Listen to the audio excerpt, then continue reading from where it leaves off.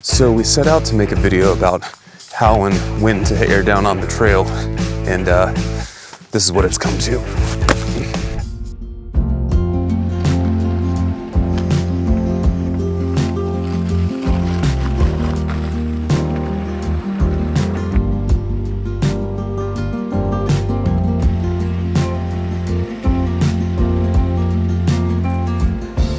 All right, everybody's always wondering how they can increase their traction on the trail, right? We're out here on a local trail. This part's not necessarily hairy, but further up, it gets pretty gnarly. We're riding solo today. It's snowy, it's icy, all that good stuff. Got the Toyo Open Country RTs. Not really gonna worry about, how they're gonna perform on stuff like this, but especially on rougher terrain, I wanna give them every advantage. So what we're gonna do is we're gonna show you how this tire reacts at 3 different PSIs on this exact same spot. So I run these at 35 PSI when I'm out on the road, daily driver, all that good stuff. And again, dirt roads, couple of rocks, a little bit of mud, I wouldn't change that at all. But if I know I'm gonna get into some slicker terrain or some tougher terrain, I wanna go ahead and air down. So what we're gonna do is we're gonna drop this down about 10 PSI and show you how it rolls over this exact same rock and kind of deforms the sidewall. I wanna make sure that airing up, airing down on the trail is super simple. So I got my Air Tools kit here in the packing cube. This side has got gloves, plug kits, stuff like that. And then on this side, this packing cube is great for wrangling a super useful piece of gear. And this is my end deflate. This makes it super easy to air down to a specific PSI really quickly. And then the cool feature is you can actually equalize pressure between 2 tires. So if your compressor goes down, or maybe something like you need to air up a tire that is really low, you can use this to kind of limp your way out. All right, so let's drop that tire down to about 25 PSI and roll over that same rock. Another reason I like the end deflate is it's got these really nice clamp-on connections, so you don't have to thread anything on, especially if it's dirty conditions. All right, so you see you got the PSI here.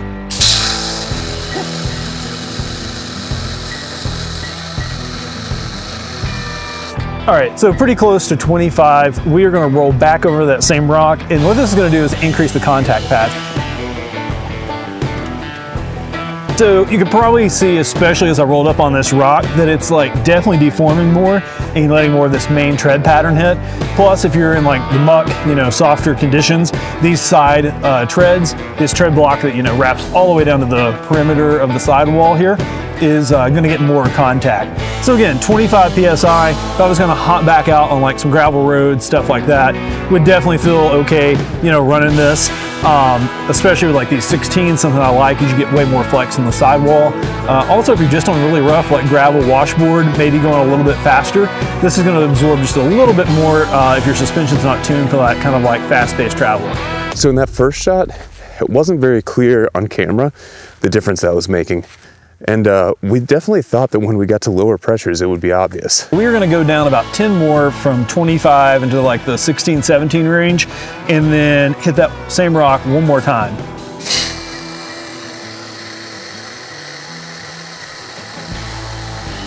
All right, so we're actually gonna stop here about 17 because it's pretty impressive at how much that this is kind of bulbed out on the sidewall. We're gonna hit this rock one more time for a visual representation. We're at our last one, 17 PSI, and it's actually really funny because Logan's kind of guiding me up, telling me when to stop. On the other 2 tire pressures, I could actually feel this rock. This time I couldn't feel it at all, so it was way harder to gauge. Again, total overkill for this trail, especially this section of this trail, but this was a great chance to kind of show how much it deforms the tire at this low PSI, helping increase your footprint. At 17 PSI, it still wasn't very clear on camera, the difference that was making. Luckily, Rick has a great idea that I think is gonna help us out. On that trail, there's no really rocky sections. There was just a few rocks here and there. So we've decided we're gonna build this small test course, and we're gonna roll over this pile of rocks at the same 3 different tire pressures, so you can see how it affects the tire's footprint, the flex of the sidewall, and all of that good stuff.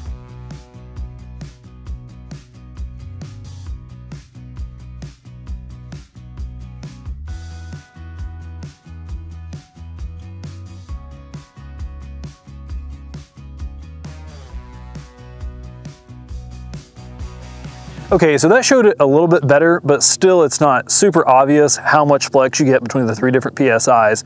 One of the factors for that, that's a mid-size truck on 6-ply tires, so we decided what we needed was a bigger truck. Okay, so to put some numbers to this, my ZR2 is about 4,700 pounds from the factory, a couple hundred pounds of stuff with the tent, the topper, the bedside, stuff like that. Matt's is over 9,000 factory, and like he said, at least a couple hundred more pounds of stuff.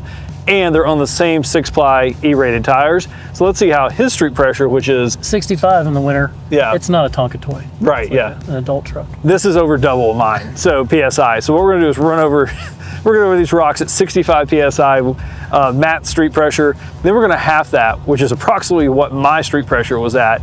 And then we're gonna go down to close to my mid-grade PSI and see how the tire reacts.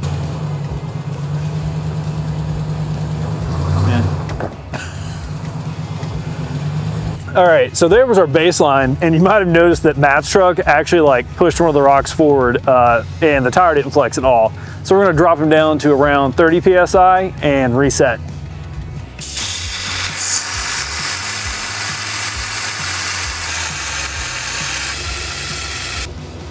We'll call it, yeah.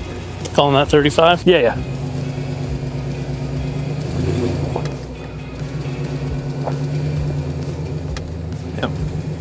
We're gonna go ahead and drop it down close to 20. You can already see the sidewall flex. Again, the funny thing is it keeps like smashing the rocks down. So let's see how much more kind of footprint we get with 20 PSI. One thing I noticed this lowest PSI wasn't so much obviously the flex of the tire, but just how much like smoother it made the rock pile feel. Like I actually didn't even know when I was up on it, and Logan was like giving me this. So I'm curious to see what you think, because this is like a third of your, you know, everyday PSI.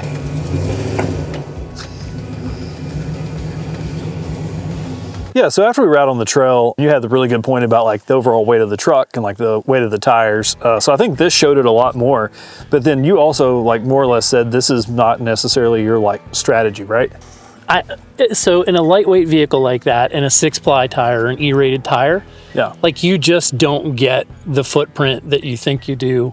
They're just not heavy enough. Typically people have super heavy tires on a truck that just doesn't weigh that much. Yeah. And the other thing is, you know, you start looking at the skinniest tire you can get with the heaviest sidewall you can get. Yeah.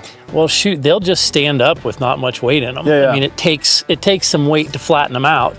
I mean, this has obviously a little more weight and flattens them out a little better, Yeah. but it's still like if you were in the woods, I mean, you'd have to take this down to probably 20 or 18 to really make an impact. Again, in the sand, it probably helps some on the lighter truck with heavy sidewall tires, but Yeah. I think most of the time, you've got a whole lot of tire under not a lot of truck. Yeah. And it's not near as much benefit as people think it is. The tall, skinny ones, they'll just stand up. Yeah.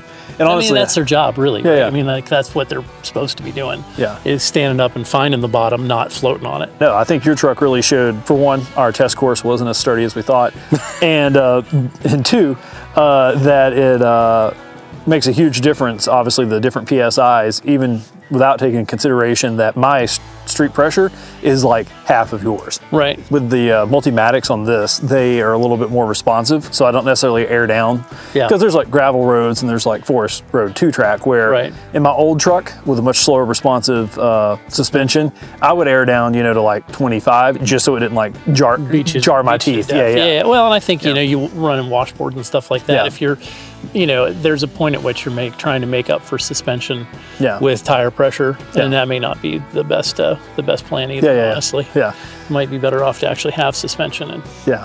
well, I mean, I will say, like, if you put, you know, 35 12s in a Land Cruiser and drop them to 18 pounds, you'll get some spread out on them too, because there's enough sidewall to roll a little bit. But like I said, I think that when you get into the tall, skinny stuff that's made to get to the bottom and not float on the top, then you know, you're almost. I don't see the big advantage to spending much time airing them down, because you want them finding the bottom. Yeah. So hopefully that just kind of goes to show you that it's not just as simple as like airing down for more traction. There's a lot of factors: tire weight, vehicle weight, tire size, and like Matt said, you know, what was the tire designed to do? Tall, skinny, designed to get to the bottom of the mud. You know, if it's a much larger, like wider tire, it's designed to float on top. And so kind of think about, you know, is this serving your purpose, or are you kind of like fighting against the design of the tire and of your rig? As always, let us know in the comments what you think. Do you agree? Do you disagree? Air up, air down tips. So drop a comment, and as always, thanks for watching.